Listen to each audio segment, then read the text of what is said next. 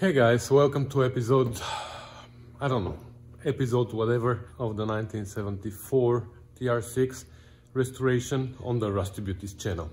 So as we're putting together the frame for the 74 TR6, you know what we've done already. We assembled the front suspension. In the last video, assembled the rear suspension, the diff and the axles. So in this video, I think we're gonna go back to the front. Sounds like Back to the Future. So we're gonna go back to the front and we're gonna install the radiator protection plate, the sway bar and the steering rack. The steering rack, of course, needs to be taken care of first. We need to change, it's sitting over there.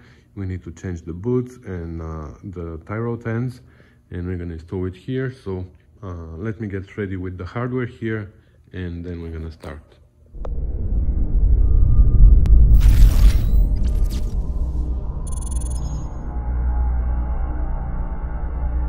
Alright, so we have the radiator protection plate, the sway bar, the U-bolts for the sway bar, bushings for the sway bar, the brackets, mounting brackets for the sway bar, and the hardware.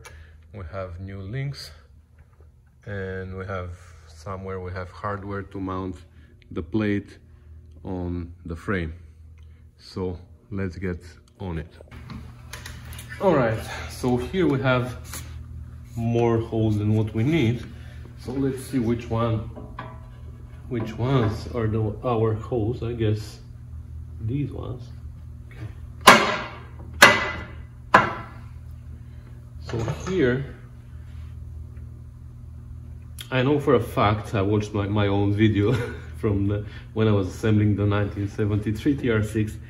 This bolt and this bolt are the bolts that hold the bumper mount bracket.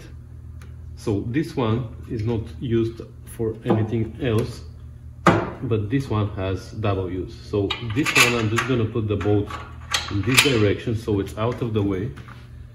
And this one, I'm gonna put the bolt this way. So when this bracket comes, I don't need to remove the whole bolt. I'm just gonna remove the nut. I'm gonna put the bracket and I'm gonna put back the bolt.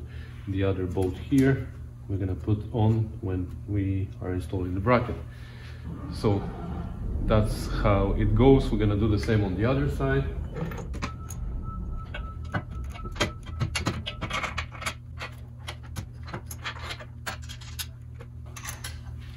Now this nut is gonna have to come off anyways, that's why I'm using an old one.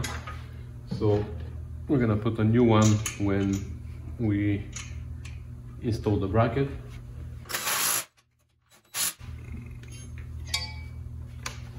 So now let's put our bushings on the sway bar. Probably a little bit of grease inside is gonna help.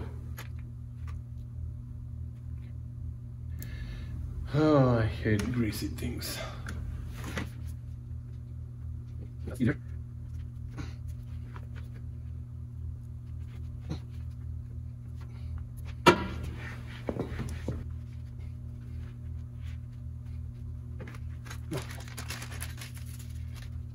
These shells come like this.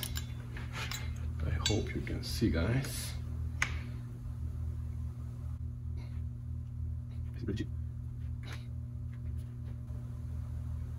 I don't think the bar itself has orientation, so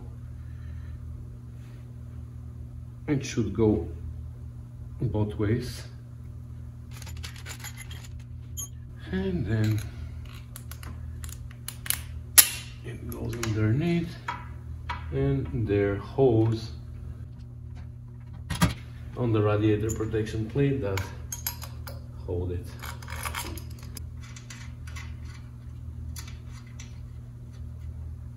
For now we're gonna leave them loose so we can shift the bar left and right easily, so we can match wherever it needs to be here. Then the link needs to come. I asked KJ to paint this black, so it's a little bit dirty. Alright, so again, one color rubber and then another collar, and there must be a sleeve through all of that, like this. Then the bar,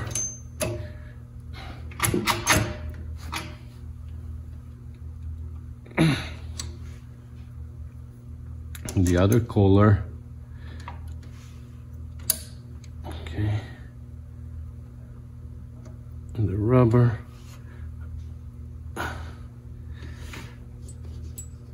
another collar, and there's barely room for the nut. Okay, it went in. Alright, so the other link is installed as well, and now first we're gonna tighten these bolts here and here, then the bottom of the link that is gonna adjust the position of the sway bar left and right, more or less, and then we're gonna tighten these bolts here on the brackets in the middle.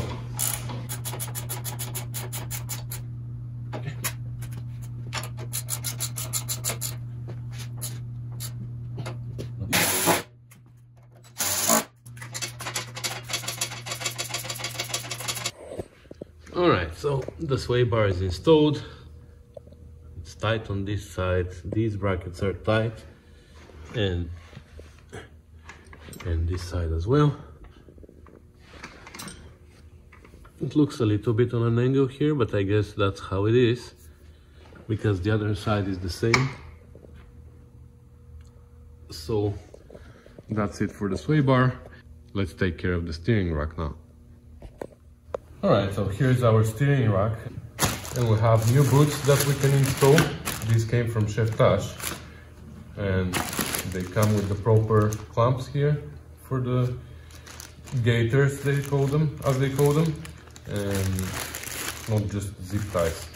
So as we're changing the gaiters, we should inspect also the parts inside, the balls and the pinion and everything. And we're changing also the tie rod ends. We have new ones. KJ painted them for me. I'm gonna count the number of threads that I'm removing, so we can put the new ones there. Hopefully these were aligned well, so the new ones are gonna go in the exact same position, and we will see if it will need some adjustment later or not. Like KJ painted everything, but we're gonna ruin his paint. I guess we're gonna have to touch it up later again, but we have no other choice.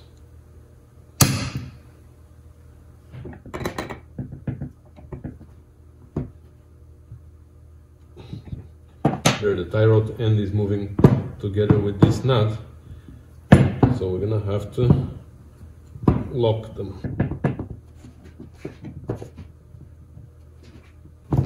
Oh. We loosened the nut a little bit, and now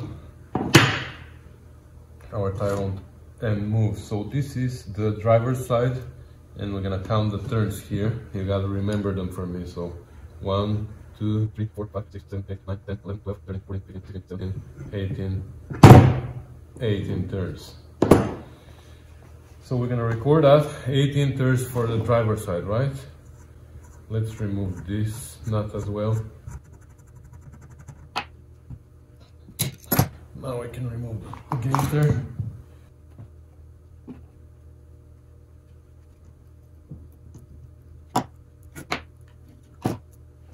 Let's do the same to the other side. 1, 2, 3, 4, 5, 6, 7, 8, 18, 19. So this one has one more. The passenger side has one more turn than the driver's side, which is good. They are pretty close. Sometimes you have like 10 turns on one side and 25 turns or 30 turns on the other side. In this case, I try to equalize them. I just make sure that at the end, the total amount of turns is the same. I just add a little bit to one and remove the same amount from the other. But in this case, we don't need to do anything. We're gonna do 18 and 19.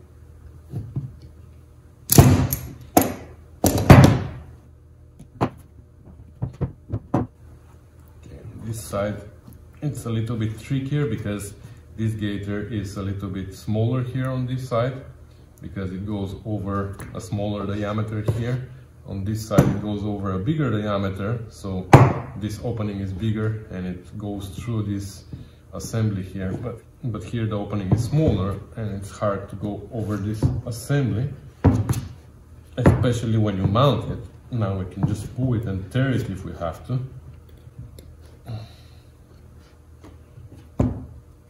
Okay. So for proper inspection, of course, you have to take this apart and inspect it properly. We're not gonna go that deep. There's no play, so we are good. Okay. Here I'm not gonna take apart this completely. I'm just gonna take out the nut and clean it, because I don't want it black. Here there are springs and stuff, so we have to be careful. Okay. And these shims here are important. So we have 1, 2, 3 shims.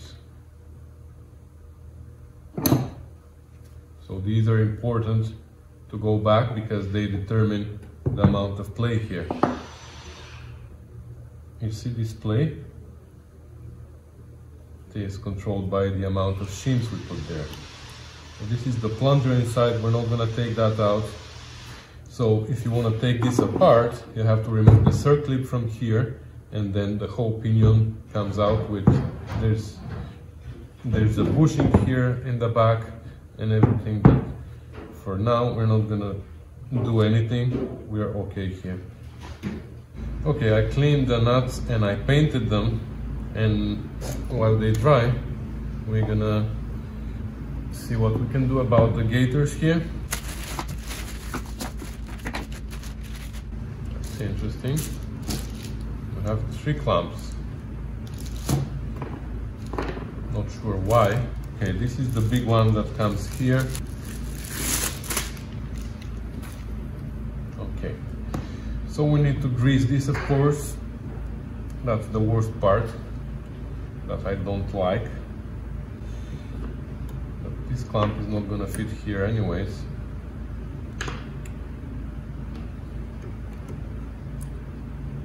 No way. So unfortunately we're gonna have to use a zip tie here. That's the only way.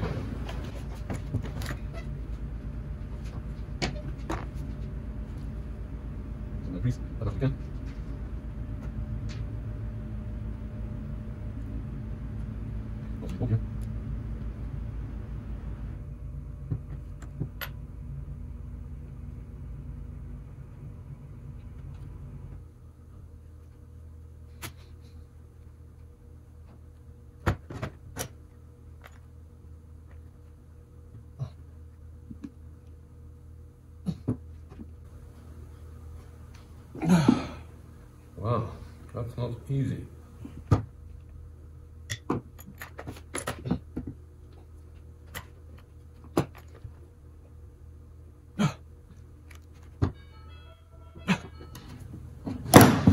Okay, so this part is really tricky. Sometimes I'm able to, it's a mess. Sometimes I'm able to put this big one with no problems, but looks like this time it doesn't work. So what I do in this case is I take a pop can like this. I wash it nicely inside, of course. I don't want it to be sticky. I have no affiliation with this company, you know. Then I put it over like this. It's tricky. And I try to make something like a funnel.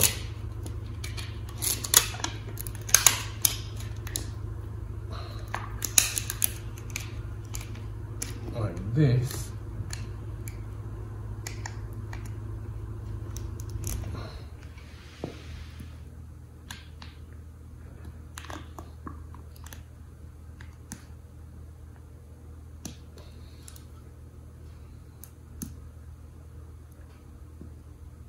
Okay.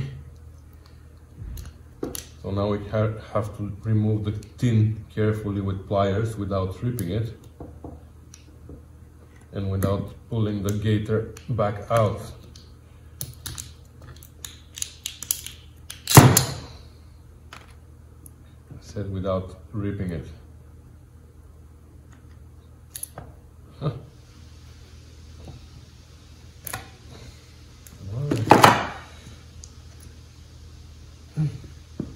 No, don't come out.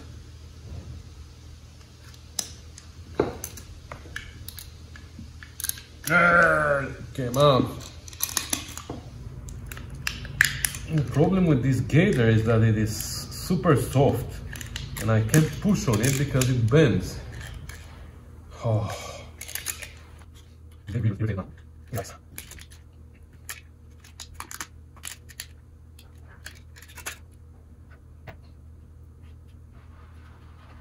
Don't be much.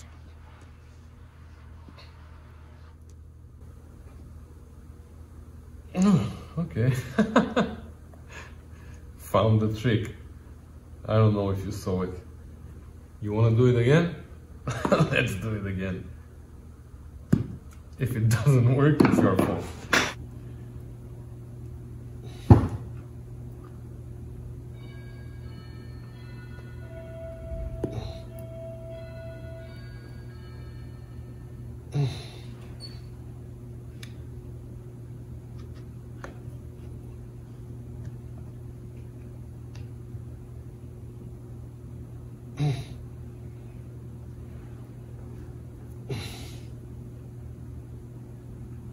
Come on, a little bit more. And there you go. Whew. That was ridiculous, guys. So let's zip tie it before it comes loose again. After struggling for half an hour, I was able to do it twice in 30 seconds. It's crazy.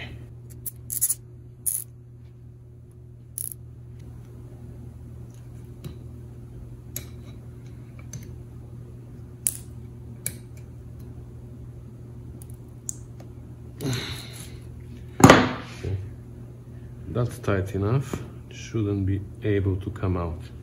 Well, probably you guys are laughing at me, and right now probably there's some trick that I don't know. I thought I had one trick up my sleeve with this thing, because it always worked so far, but there's always a first time when it doesn't. Okay, so unfortunately we have to go here with zip ties again. I don't know why these were in when they don't work. Probably one is gonna work there, and that's all. So let's say this side is done. Let's do the other. All right, guys, I'm not gonna bother you with the second one because it was even worse than the first one. None of my tricks worked, so there's really nothing to show you there. You're not gonna learn anything new. You're gonna only hear me swearing. Like I said, the problem with these boots was that they were too soft and I couldn't really push on them. The only way to move them around is to pull on them, not pushing.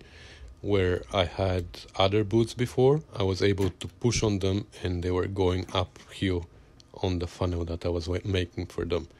So I'm just gonna tell you, I've done it. I don't even know how, but I've done it, and this is the final result.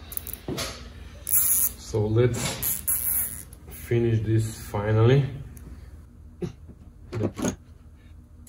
Now this is the passenger side. Here we had 19 turns on our tie rod end.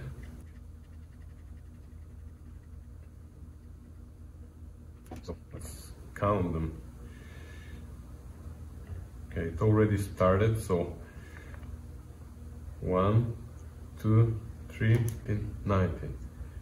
So that's where we're gonna tighten it.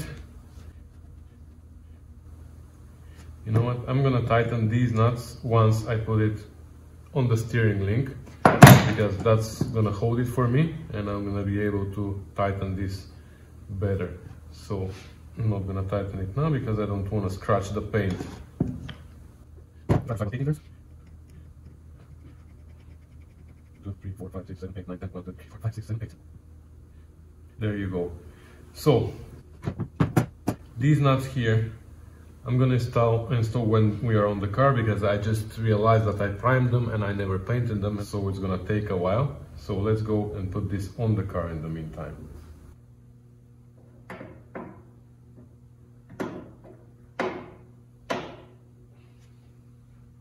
Okay, so now here we have those bushings that have this lip, and the lip is designed so it fits under this. You see, there's a flat part on this plate, and the bushing is designed so it goes right under it, like this. You see? The other one on the other side as well, which is the opposite.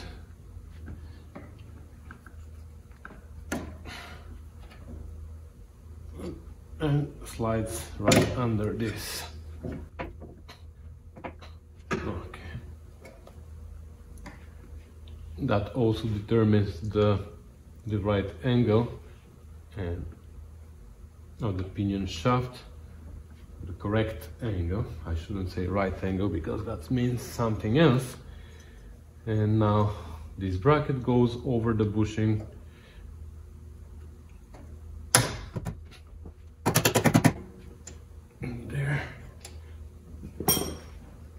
On the other side,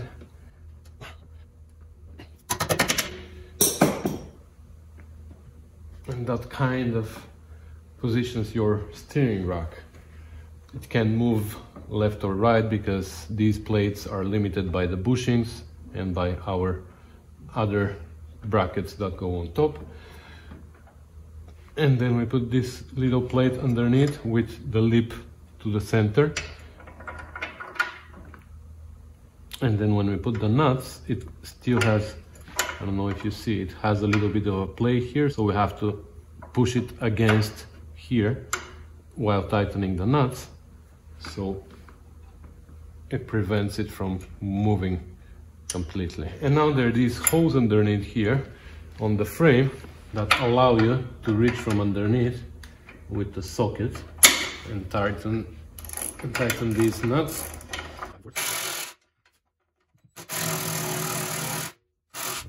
So now we can connect our tie rod ends.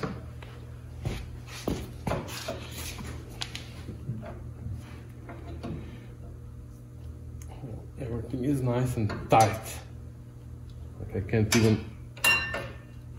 Okay.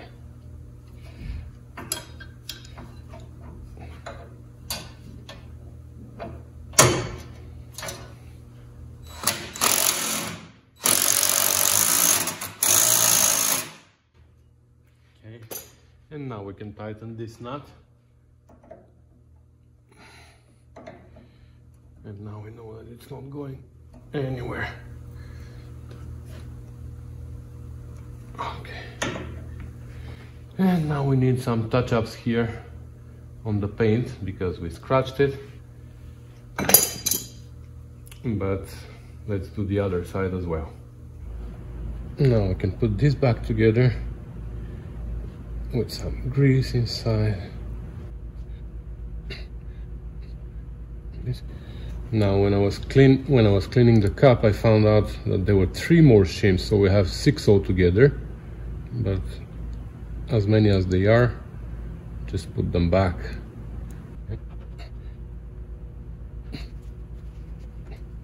Let's not scratch this paint as well.